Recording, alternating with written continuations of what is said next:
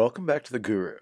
Today I'm going to show you how to better organize your Gmail inbox by color coding your labels. The brain can detect and process colors a lot faster than you can read words. And besides, if you're just reading words, then you might as well be looking through all your emails anyways. Colors can make finding the emails you need a lot faster.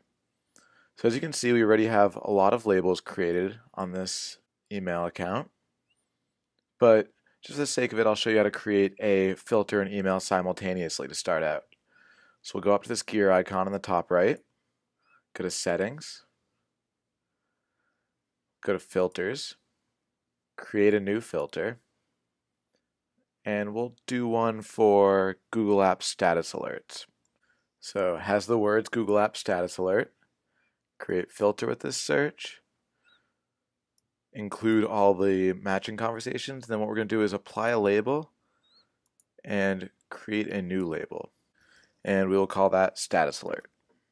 And then click create and then create filter. So now if we look at our inbox, finding these status alert labels isn't so easy. And the whole point of a label is to make finding emails easier. But what if we go over to this left bar, and where it says status alert, there's a little arrow. It's kind of hard to see to the right of every label that you've created. Click on that arrow. There's label color. Then we'll go to add custom color.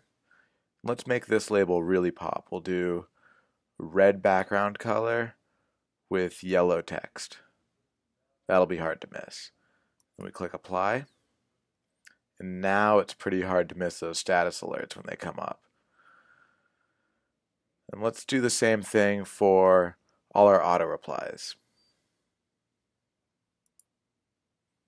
Click on the little arrow, go to label color, add custom color, make the auto replies green background with white text. And now it's a lot easier to pick out which emails are auto replies.